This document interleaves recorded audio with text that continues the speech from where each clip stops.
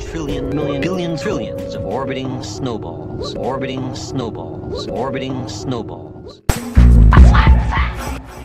A flat fact. G'day there. Welcome to my channel, A Flat Fact. Waking up from the delusions, one by one. I'm going to point out some things I noticed in this classical video of Admiral Richard Byrd in his guest appearance on the Longines chronoscope in the 1950s.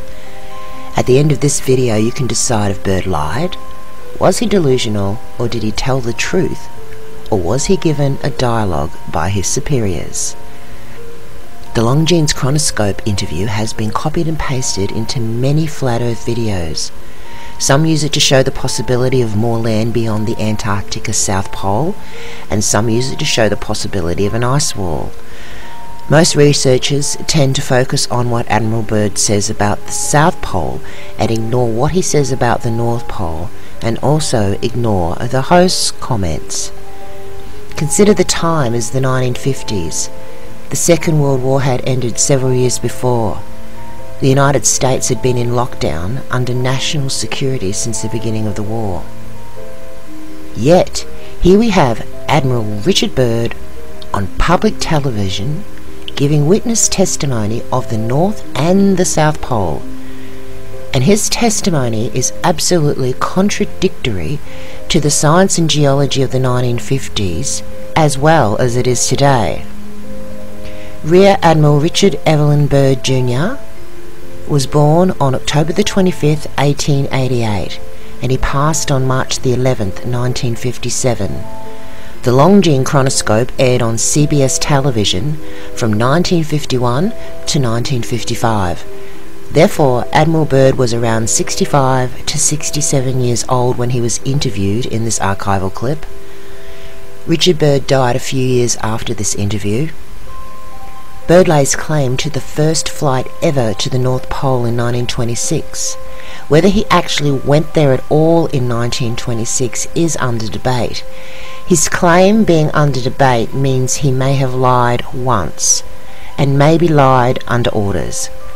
It is a shame, since the camera had been invented, he did not take one with him on this historical North Pole voyage. Kind of similar to the guys who landed on the moon not turning the camera around and taking a photograph of the Earth from the moon. I'm only going to dissect the first few minutes of the clip. Admiral Byrd is interviewed about his explorations to the North and South Pole and about his 1947 military operation to Antarctica, codename High Jump. Again, the statement Byrd makes about the North Pole are contrary to the science of the day. The statement Byrd makes about the South Pole assumes he has superpowers, as you will see. Let's listen to the first bit. Is Admiral Richard E. Byrd. The North Pole used to be a no man's land, but these are the days when, by buying a ticket on a commercial airliner, you can fly across the North Pole and drink a cocktail at the same time. Yet only 60 or more years ago, about 35 years ago, our guest tonight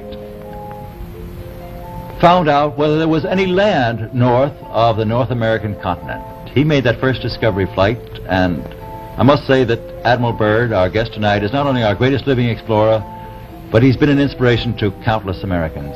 Admiral Byrd, you've been to both the North Pole and the South Pole. Is there any unexplored land left on this Earth that might appeal to adventurous young Americans? Yes, there is. And not up around the North Pole, because it's getting crowded up there now, because they find out it's really usable, not only to live in, but militarily. But strangely enough, there's left in the world today an area as big as the United States that's never been seen by a human being.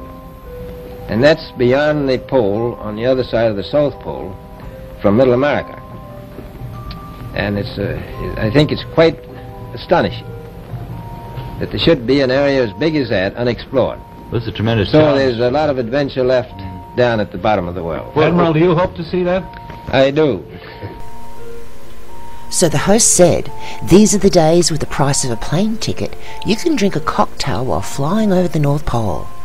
Then the host asks him, is there any land left unexplored on this Earth? He answers yes.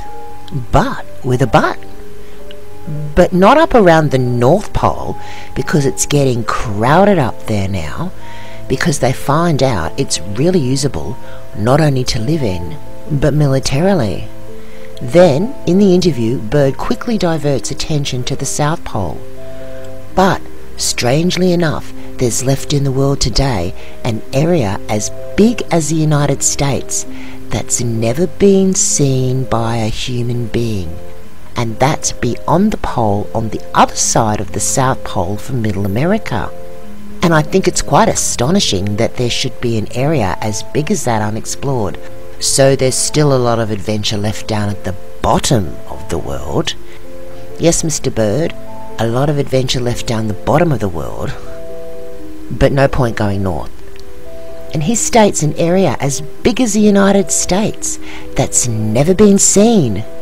See why I suggested superpowers? He says it has never been seen. How could Byrd determine this unseen land is as big as the United States if no one has ever seen it? In summary, we have Byrd stating that the North Pole has people living there and the military is very interested. We have Byrd also stating that there is land beyond Antarctica that hasn't been seen, and on a globe model, the land on the other side of Antarctica is Australia, and I'm pretty sure Australia had been long discovered by the 1950s. The military is under a chain of command and secrecy. The information shared from the military is the information the military wants released, and they will use the media. If you've stopped believing in the global lie, do you really think you have enough evidence to formulate a rational belief as to where you actually live? Is the term, I believe, a term we should still be using? I decided for myself no. I chose now to use the term, I think. Could Plan A be a globe, and Plan B be a snow globe? The long con? The snow globe inserted into history 200 to 300 years ago? So in the 1950s on public television, as well as telling information about the North and South Pole that appears contrary, we have Byrd talking about a secret military operation in the Antarctica codenamed Operation High Jump, which only took place some years before, in 1947. Another military man that comes to mind is Captain James Cook. He is romanticised as an intrepid explorer. Cook was military and under orders from the Queen. Oh, let's not forget the secret or not so secret Operation Fishbowl in 1962. This was a series of high altitude nuclear tests, or just bombing tests. A lot of secret military escapades that the public seem to know about. I'm sure with the amount of actual secrecy and no-go zones in the North Pole and Antarctica, there is much, much more information to be unveiled. People are sick of the lies and secrecy, and so much that is done now is just so obvious. Richard Byrd was an admiral, high-ranking, long-term military. I do not think his testimony in the Longines Chronoscope interview could be considered a flat fact, or much else that Byrd has written or spoken about via the media. So, what do you think? Do you think Byrd is a credible source? Did Byrd lie? Was he delusional? Or were his words spoken on public television under direct orders from his superiors? Or did Byrd tell the whole truth and nothing but the truth? Thanks for listening.